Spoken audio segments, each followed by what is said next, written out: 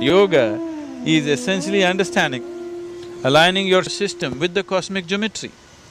See, in the yogic system, we see the body as 114 chakras, 72,000 nadis meeting in 114 junctions, which are called as chakras. Out of these, two are outside your body, 112 inside the body. Of this 112, there are four about which you don't have to do anything. They are like that. If other things work, they will flower by themselves. So there are only 108 with which you can work.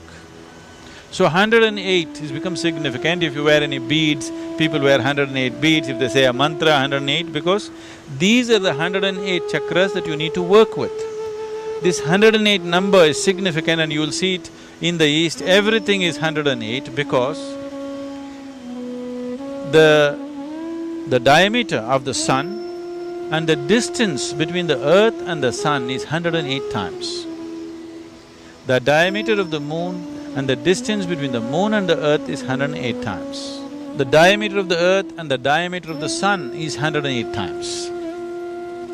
And in this body, there are 108 chakras that you can work upon. So the cosmic geometry, I can go into a lot of arithmetic which will match with your human system.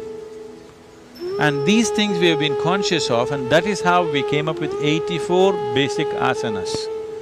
Out of these 84, if you do 21 of them properly and you just master one, your system will get aligned with the cosmic system.